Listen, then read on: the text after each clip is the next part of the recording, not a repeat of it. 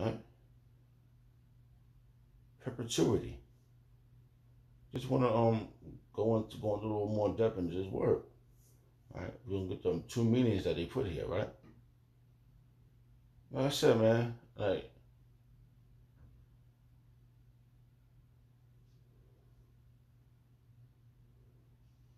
so like I said, man, I can't see myself doing this anymore, bro. Like when I'm going to work, driving around, filling my tank up. The gas is at fucking damn near fucking $4 out here, bro. I thought Joe Biden was gonna help you guys, huh? I thought Joe Biden was gonna help us. Oh, I gotta get Trump. I didn't vote. I don't give a goddamn. But the more I had this conversation at the job, the guy came up in there. He's looking at me. I know the damn devil looking at me. They come to where they see my brown. I'm the first guy they see, and they see my attitude. Like, what the hell? What type of man is this? They can see the glow. They know I'm not a coon. They can tell that I'm there. Yeah, I'm here to get this money. If you say something stupid, you better know what you're saying. And now I had to get the people in my job in check. I got to catch them one by one and say, you watch your mouth. Okay?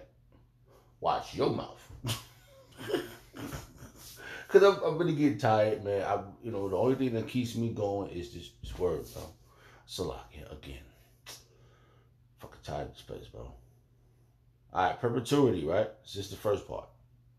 A bond or other security with no fixed maturity date. With no fixed maturity date. That just stuck out. Alright?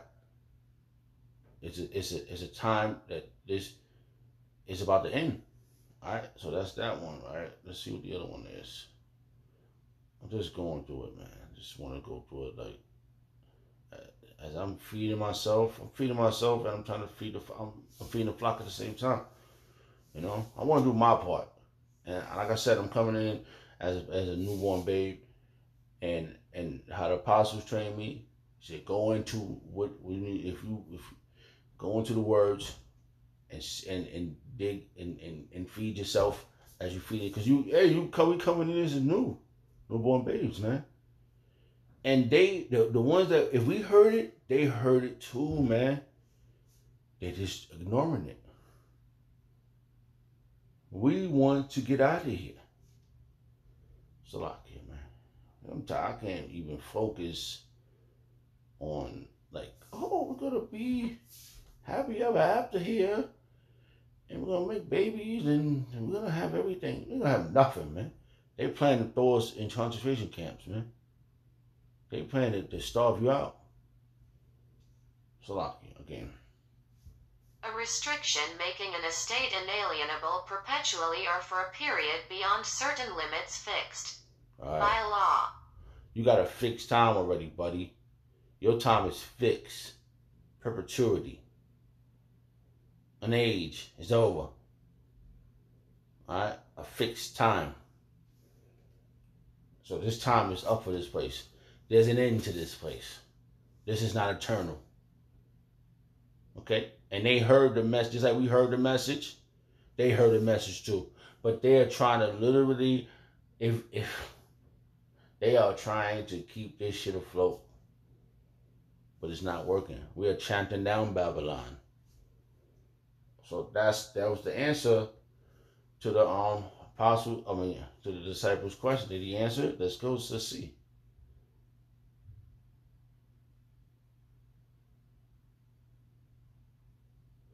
All right.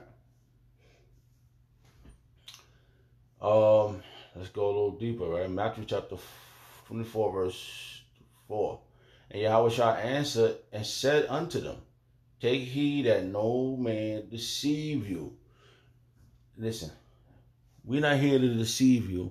We're not here to get nothing out of your pockets. We are trying to get salvation, man. We read the scriptures, right? We went into the book because, all right, Lord, the apostles told us, don't take our word for it. Go look in the book and see what it says. And you come back, you tell me what you get. All right. So when I first came into this, right, you know, I bought me a Bible.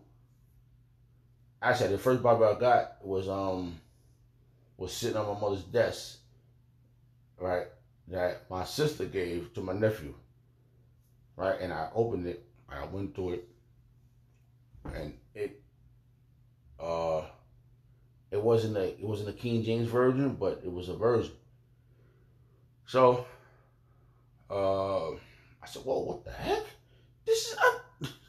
So I kept going through it. Then I ended up buying me a Bible. I bought me a big one. Then I started watching the videos.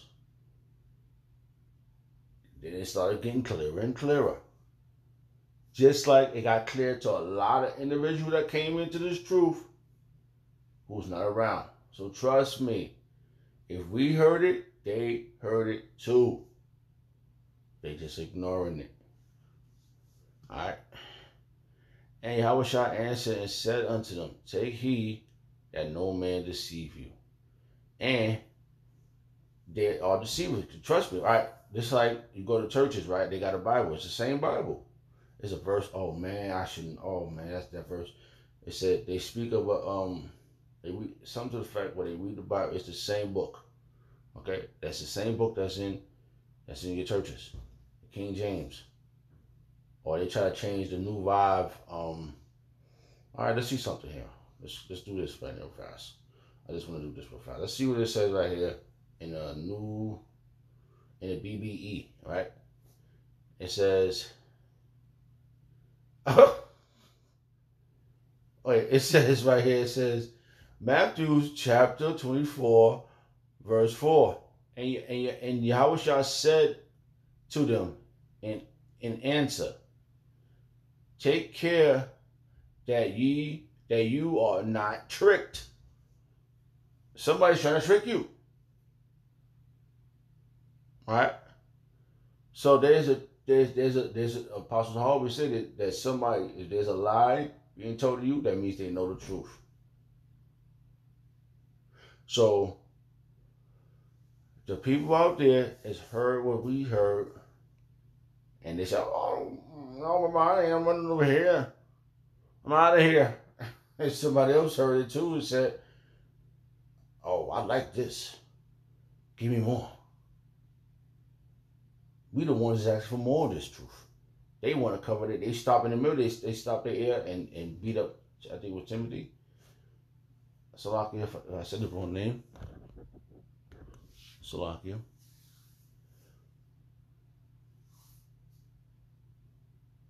Alright. And this is what happened.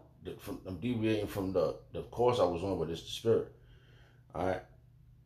Matthew chapter 24, verse 5. I'm just reading the BBE. Alright. It says, for people will come in my name, saying, I am Mashiach, and a number will be turned from the true way to them. So they're gonna be at camp last week. An individual came up. He was kind of like intoxicated, and he felt it. So, but he was trying to be sarcastic. And his sarcasm could have been in the spirit. He could have been a Jake. Because I really didn't get bad vibes from him. You know? Based upon experience being around individuals that don't look my complexion. And I'm like, oh, all right. So he said something to the elder brother. He said, oh, how did you get in here? And I looked at him. So I took it as a joke. I said, are you crazy? In my mind, I said, are you crazy? Because I based upon experience, I grew up with, Puerto Ricans. Right? That's what they call them, right? Boricuas, right? They were my bros, man. You crazy? They jumped in front of issues before I could get to the person. So I looked at him, I said, I had to take it as a joke. I said, what? That was funny. Because it was comical about it, bro. He didn't, because you know why? He has not. So somebody tried to pull him away. he didn't get to understand it. Like he knew he jumped into a boiled pot of oil. So he had it. He stood his ground based upon. I don't think the toxic. I think the spirit wanted him to know, and he got just much. But in the spirit, I still he could have been a Jake. So I said, all right. So the brother he answered a couple of questions. Says basically, he looked at his complexion. Cause niggas do shit like that. Niggas do worse. Jake is more to give away they nationality than Esau. He said, "Oh, we got room on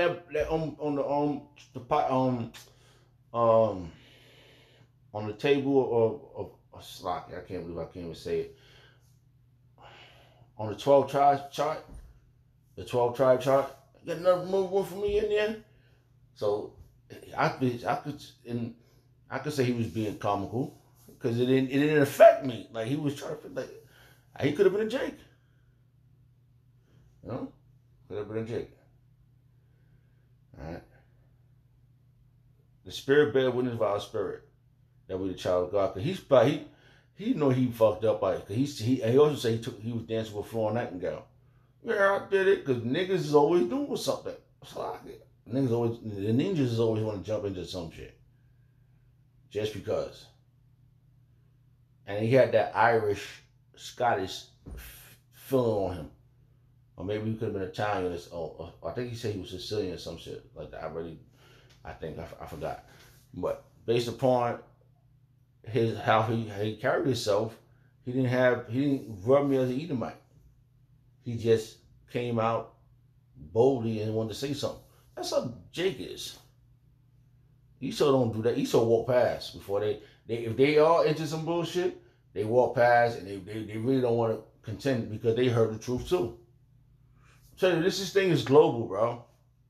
Salakia, man. I just was like, I was trying to read some.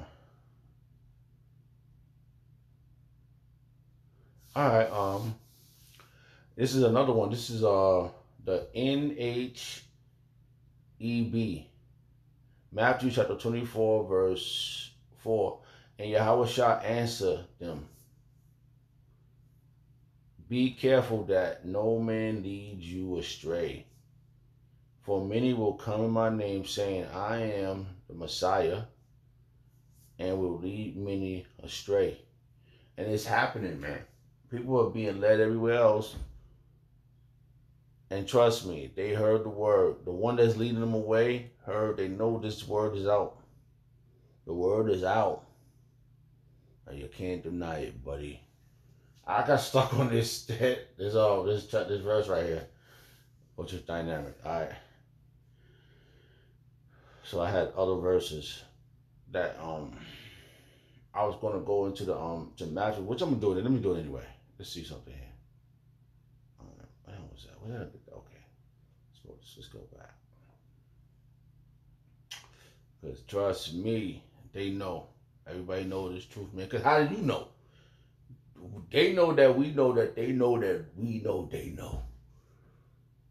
Because they heard it. It's like we heard it. Came through our ear, got in our main brain. That's why somebody, they say it's not Bill Gates, right?